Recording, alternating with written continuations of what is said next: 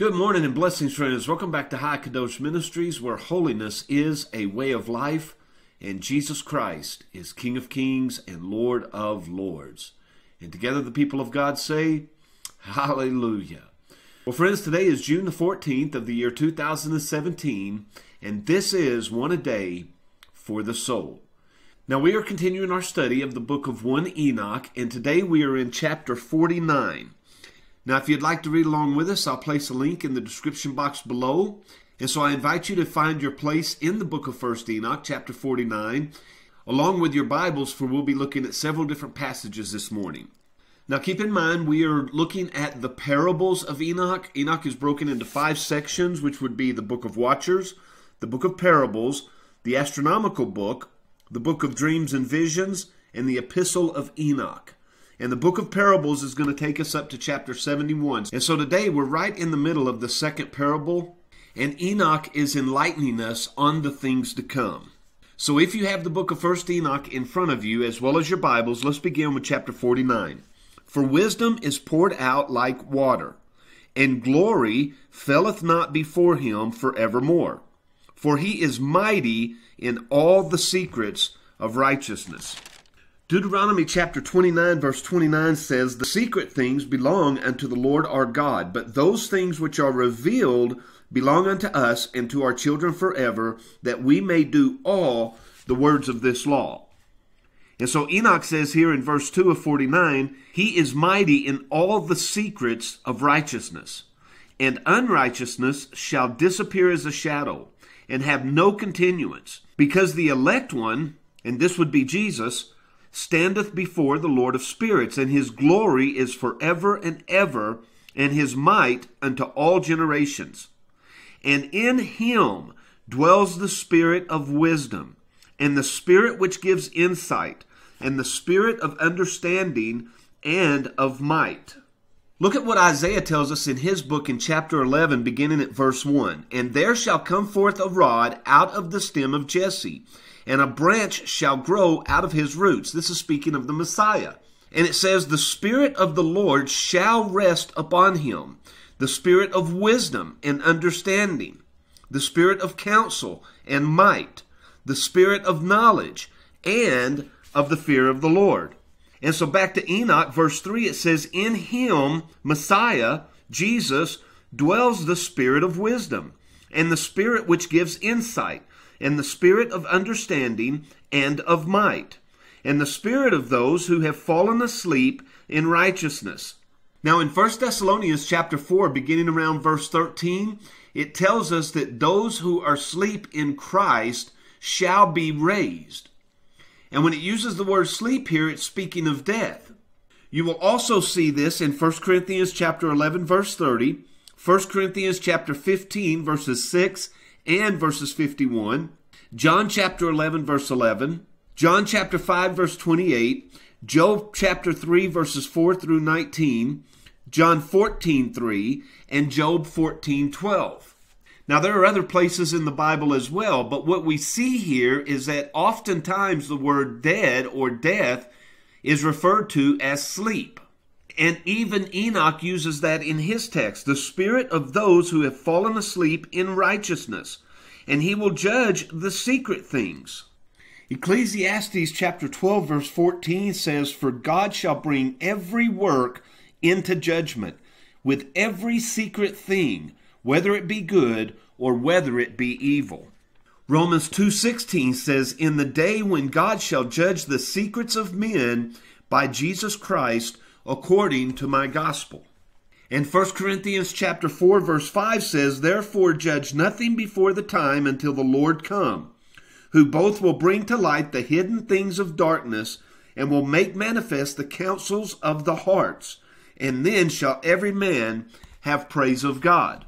And so again in verse 4 of 49 in 1 Enoch, he will judge the secret things. And none shall be able to utter a lying word before him, for he is the elect one, before the Lord of spirits, according to his good pleasure. Philippians chapter 2 verse 13 says, For it is God who works in you both the will and to do of his good pleasure. I trust you're beginning to see how much of the Bible is in the book of Enoch and how much the book of Enoch is in the Bible. For that's the purpose of sharing these passages out of the Bible with you, corresponding with the book of 1st Enoch, complementing one another. Well, we're told in chapter 50, in those days a change shall take place for the holy and elect. Do you remember where Paul told us in 1 Corinthians chapter 15, verse 51, Behold, I show you a mystery. We shall not all sleep, but we shall all be changed. Well, that's exactly what Enoch is telling us here. In those days, a change shall take place for the holy and elect, and the light of days shall abide upon them, and glory and honor shall turn to the holy. On the day of affliction, on which evil shall have been treasured up against the sinners, and the righteous shall be victorious in the name of the Lord of spirits. And he will cause the others to witness this, that they may repent, and forego the works of their hands. They shall have no honor through the name of the Lord of spirits, yet through his name shall they be saved. Acts 4:12 says there's no other name under heaven by which a man must be saved, other than the name of Jesus the Christ. And Enoch says the Lord of spirits will have compassion on them, for his compassion is great. In Exodus chapter 34, we're given the story where Moses wants to see the Lord in all of his fullness and in all of his glory. And Yahweh complies. And in verse 6, we're told what Moses saw. The Lord passed by before Moses and proclaimed, the Lord God, merciful and gracious, long-suffering and abundant in goodness and truth, keeping mercy for thousands, forgiving iniquity and transgression and sin, and that will by no means clear the guilty. And so you could compile all of that into one simple word, and that's the word we're given here in Enoch. His compassion is great. We have done nothing to deserve his mercy. We have done nothing to deserve his favor. And yet he offers and pours his compassion out unto us. Back to chapter 50 of 1st Enoch, verse 4. And he is righteous also in his judgment. David tells us in Psalm chapter 7, verse 8, the Lord shall judge the people. Judge me, O Lord, according to my righteousness and according to mine integrity that is in me. O let the wickedness of the wicked come to an end, but establish the just. For the righteous God tries the hearts and reigns. My defense is of God, which saveth the upright in heart. God judges the righteous, and God is angry with the wicked every day. Back to verse 4 of 1 Enoch chapter 50. He is righteous also in his judgment. Again, back to Paul, who must have been a frequent reader of the book of 1 Enoch. Look what he says in verse 22 of chapter 9 of Romans.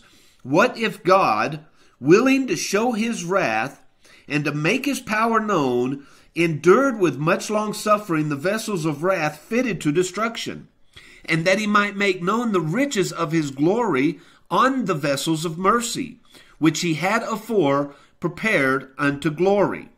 So basically what this is saying is, in order for God's righteousness to be appreciated to such a high degree, it has to be compared to wickedness. You see, the light isn't as bright until it shines through the darkness. The blacker the darkness, the whiter the light. And that's what God is saying. He's saying, in order for my righteousness to be seen by man, it must be compared to the darkness. And in comparing it to the darkness, it shines brightly. It would be the same in comparing ourselves to others. If we compare ourselves to our neighbor, our friends, our mom and dad, we might appear to be good people. But how do we look when we compare ourselves to Osama bin Laden or to Hitler? Well, we shine brightly compared to the darkness and the evil that is in their souls. But then when we stand in front of the glory of the risen Lord and we compare ourselves to him, how dark we look and how bright he looks. And that's what we're told here in 1 Enoch. It says, in the presence of his glory, unrighteousness also shall not maintain itself. At his judgment, the unrepentant shall perish before him. And from henceforth I will have no mercy on them, saith the Lord of spirits. Chapter 51. And in those days shall the earth also give back that which has been entrusted to it. And Sheol also shall give back that which it has received. And hell shall give back that which it owes. This should remind us of verse 13 in chapter 20 of Revelation, which says, the sea gave up the dead which were in it, and death and hell delivered up the dead which were in them. And they were judged every man according to their works. So all who have died, wherever they may be, land or sea or even in the grave, all will be given up unto the Lord to stand in final judgment. Verse 5.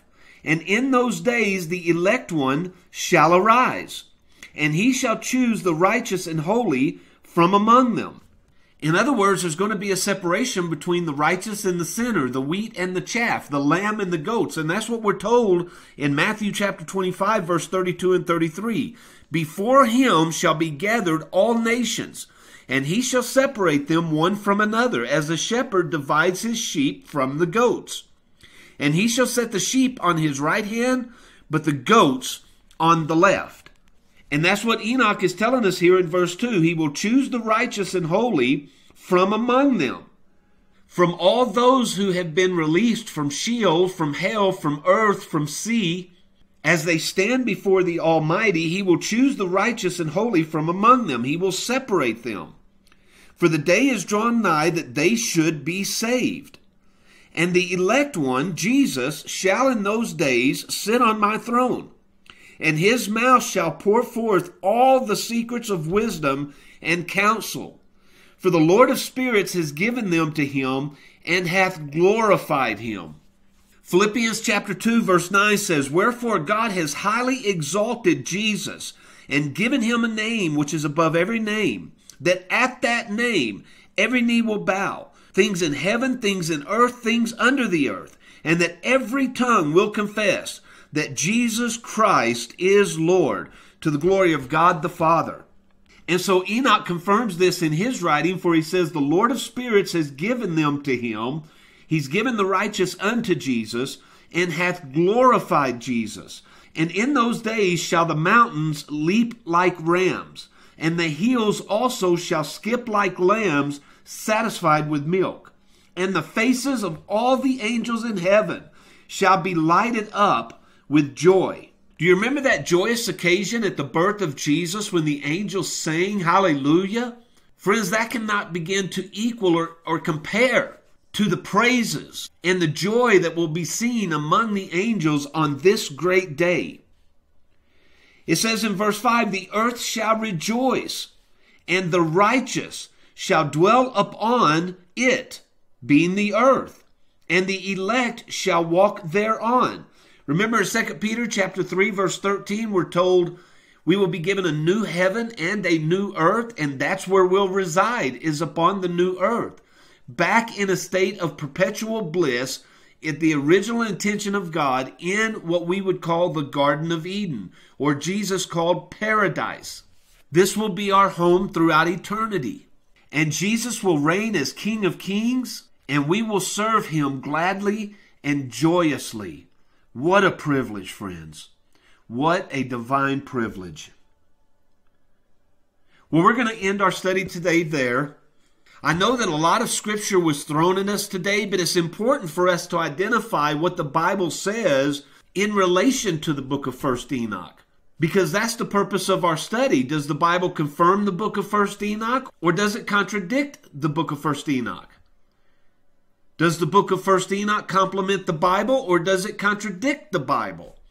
And what we have seen up until this point is that they complement one another. Now, as we've read these passages from the book of 1 Enoch this morning, if there are verses that you can recall that I didn't point out, please post them in the description box below. Because as zealous as I am to bring you these passages from the Bible, as the old saying goes, 2 heads are better than 1. So I invite your input and I invite your comments. Now, friends, I pray that you'll walk with the Lord Jesus today in blessed, sweet serenity and that you'll press through that hard shell of your outer self that seeks to keep you from knowing the Most High, and you'll begin to experience in your relationship with Him things you've never known possible. Now, I love you, friends. As Yahweh wills, and until tomorrow, I'll see you on the next video.